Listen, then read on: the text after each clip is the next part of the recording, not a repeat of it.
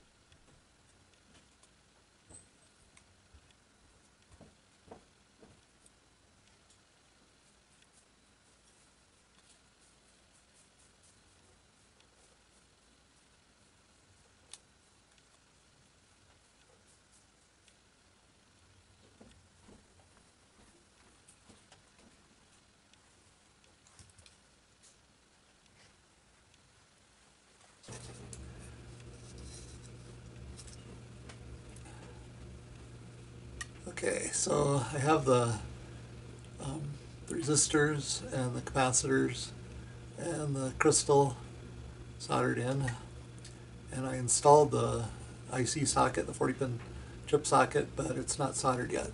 So I'm going to solder that now.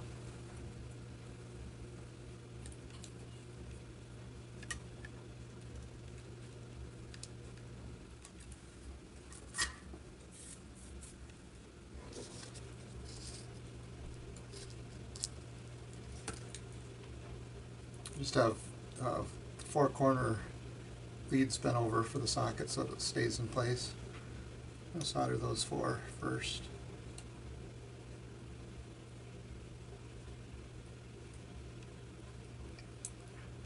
The electrolytic capacitor, that's the larger one with 2 leads coming out the bottom. That one is polarity sensitive, so you need to make sure that you put the positive lead to the plus sign on the board.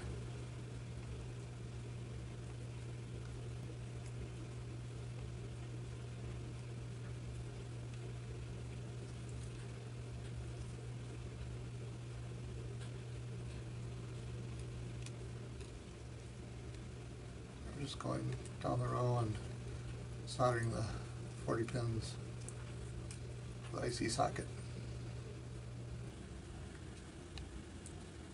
So the resistors, when I installed them, they don't have a specific polarity as far as electronic circuitry goes, but it's just good practice to install them all in the same direction, so that the color code is readable and is all the same on all the resistors. When circuit boards are produced commercially, they're installed with a pick and place machine, and it always installs them in a specific orientation. Okay, so we've got all those connections made. Now let's install the little voltage booster. The batteries produce approximately 3 volts, and this booster boosts up the voltage from 3 volts to 5 volts. So that's the purpose of this little booster. First, I'm just going to tin the pads where it installs.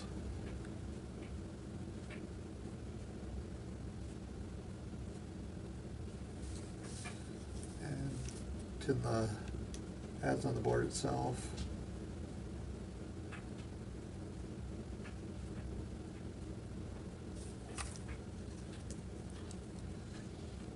And then I'll place the board on those pads and solder the board down.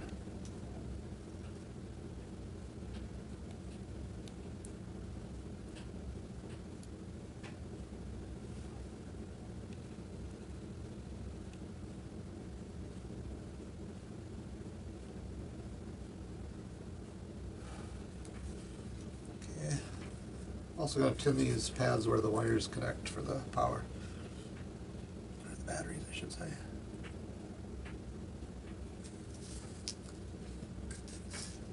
Okay, now I've got the switch that needs to get installed.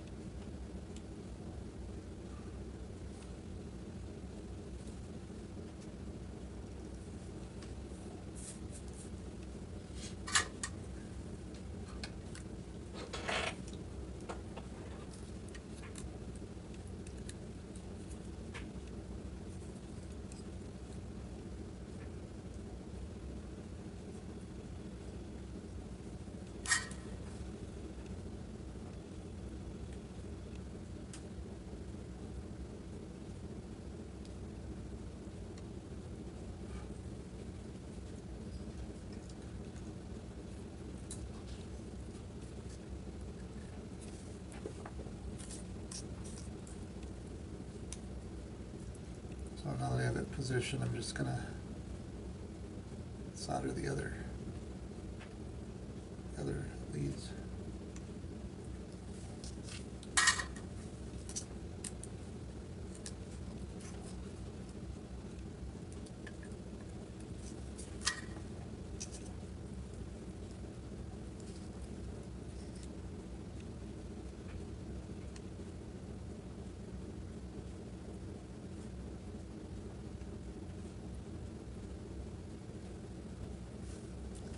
Okay.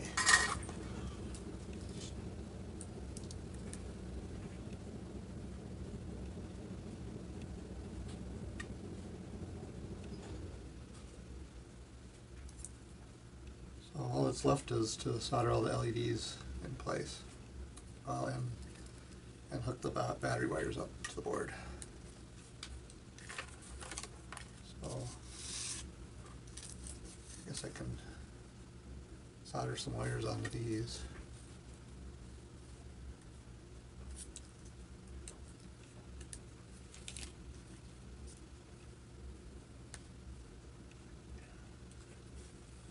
This one's the positive.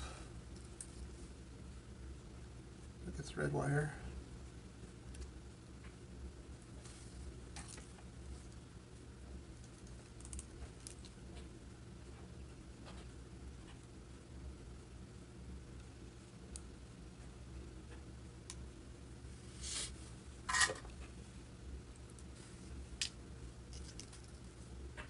This one's the negative.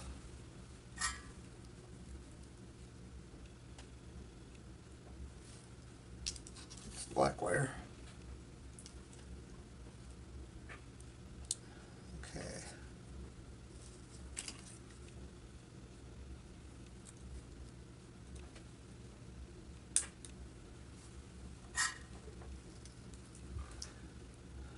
Black wire goes here. It's labeled ground on the board.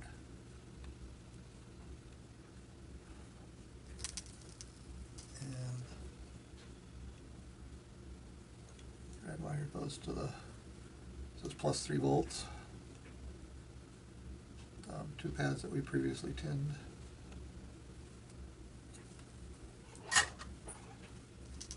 Okay. Now we have all the LEDs to install.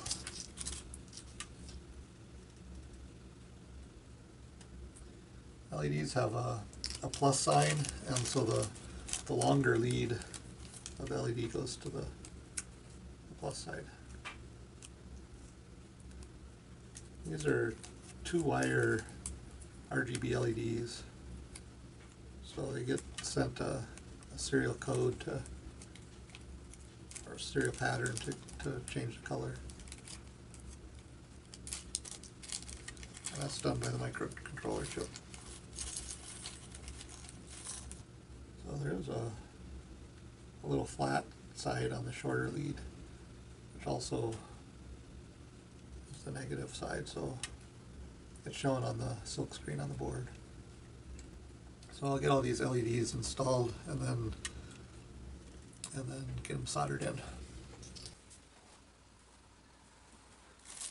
Okay, so I've got it all the soldering connections done. So I have 2 AAA batteries. I'm going to get those installed.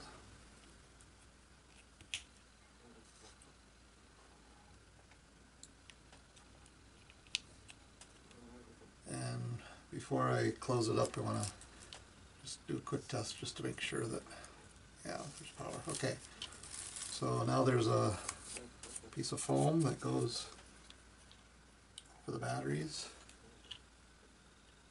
and then the board installs inside the case. The switch comes out the back through the slot in the back. So these shorter screws hold this circuit board on into the case. So I'm going to install those.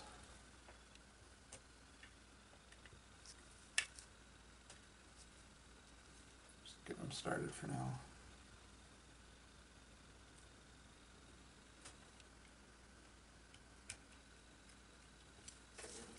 Okay, so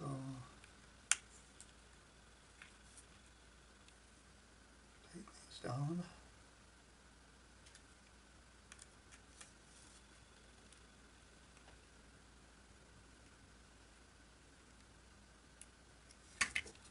Okay.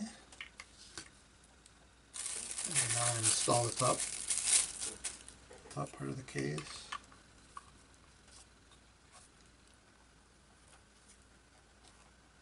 And that has the screws going from the back side.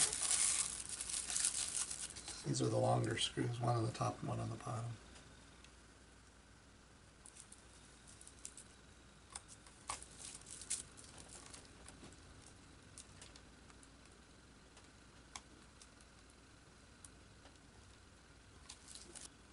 I guess this one installs from the front.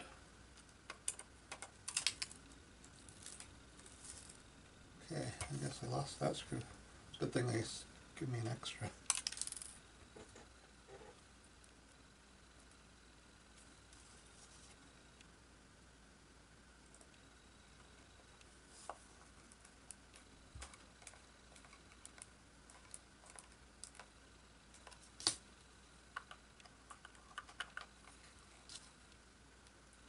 Says not to over tighten them, but I guess you have to tighten enough to hold the case from rattling.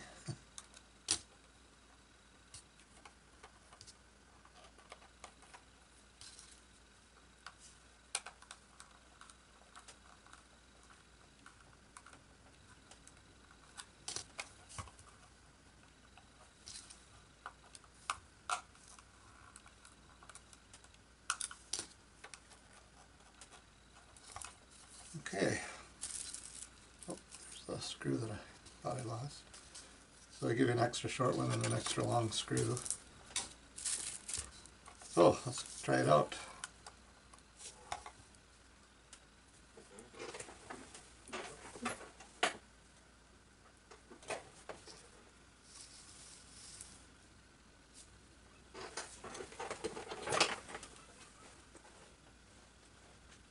Shut the light off.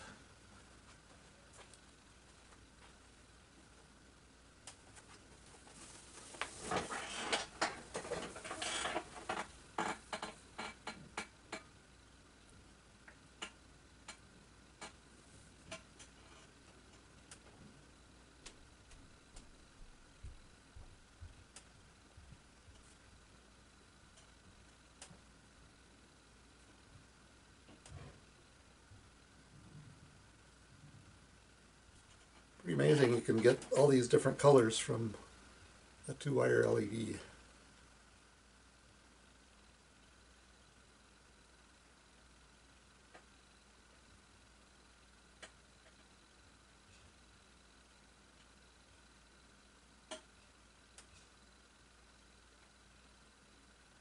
Okay, that's it. It's working. Please hit that thumbs up button, the like. Give me a like by hitting the thumbs up button, and if you're not subscribed, please subscribe to my channel.